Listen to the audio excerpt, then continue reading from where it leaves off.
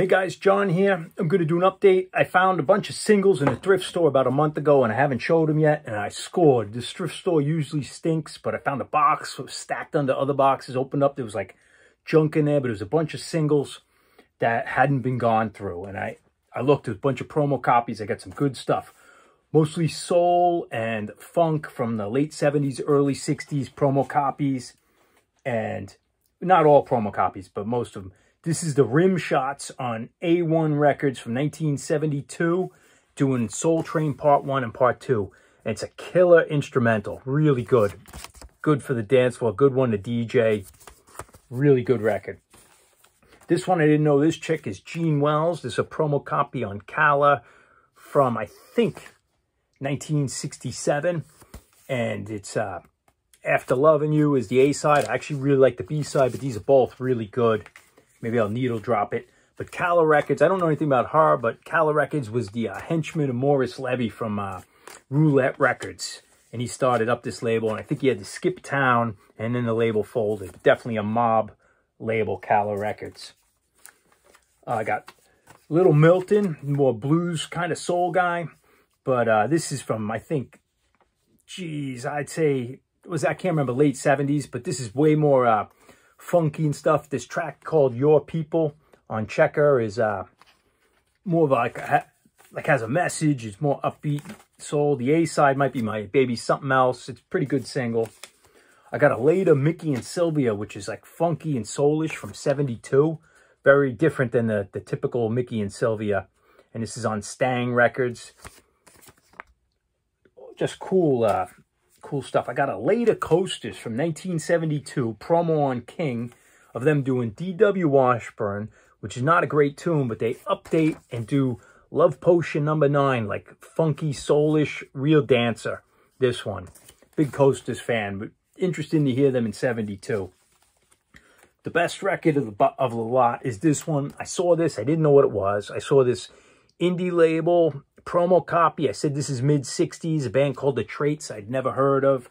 I said, this is going to be garage rock. It's got to be something good. And when I took it home and played it with soul, and then I realized, I looked it up, it's Roy Head in The Traits. Roy Head, famous, you know, I have a few of his singles, but famous for A Treat or Right. But without seeing Roy Head on there, I didn't think of The Traits, his backup band, if I even remembered that. But this is absolutely out of this world, blue-eyed soul. Just killer, too good to be true, and gotta keep my cool. But this record is median price is like 120 bucks. This promo copy, so this was a score. But this is probably the best one of the batch, just musically too. Cool James Brown on the Polydor. I like this 1972. Got Ants in My Pants, Part 1 and Part 15. But I like this label with his face on there. Here's a promo copy, not soul. It's Frigid Pink from Detroit. This isn't very good.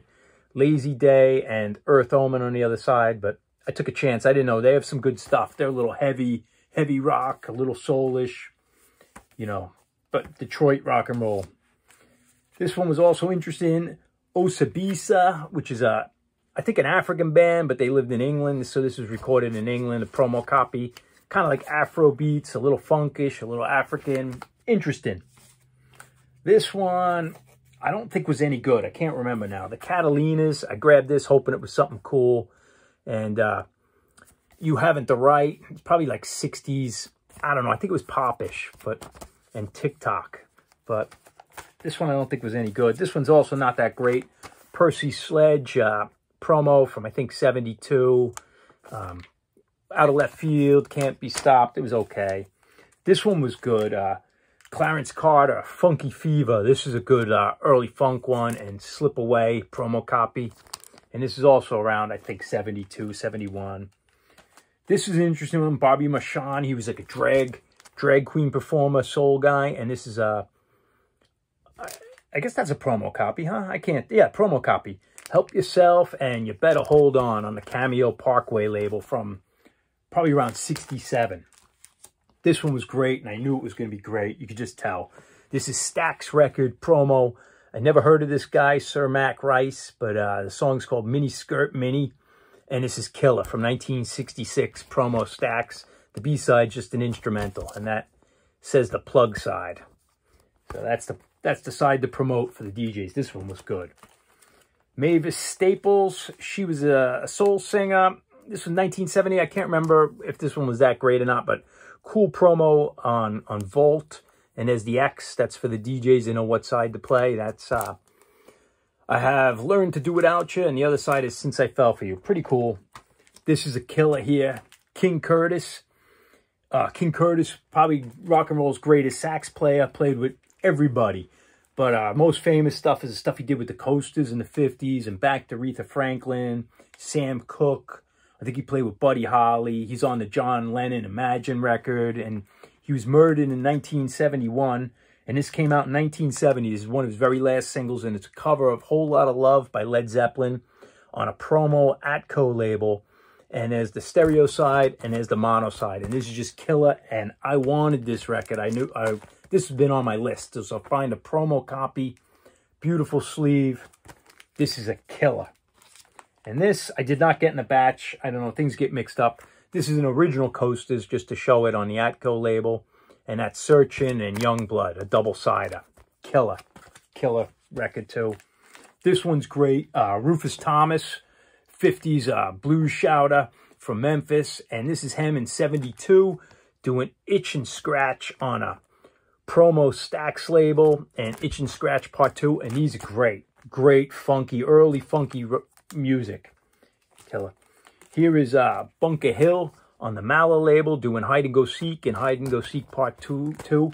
This is R&B shouter. This is Bunker Hill's one of the wildest R&B rock and roll shouters there was. Only cut a few singles, but killer. And this one's an old doo-wop classic. It was the Fiestas on the Old Town. This is pretty common. This is Last Night I Dreamed, but the B-side, I believe this was the B-side. So Fine, just a big oldies hit, and this just sounds beautiful on this.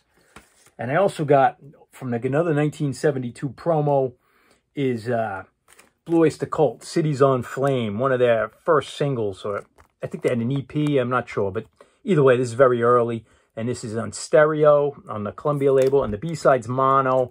But the mono is just a fold down. It sounds pretty lousy. But nice to have this if I'm out and I need to spin this. Columbia.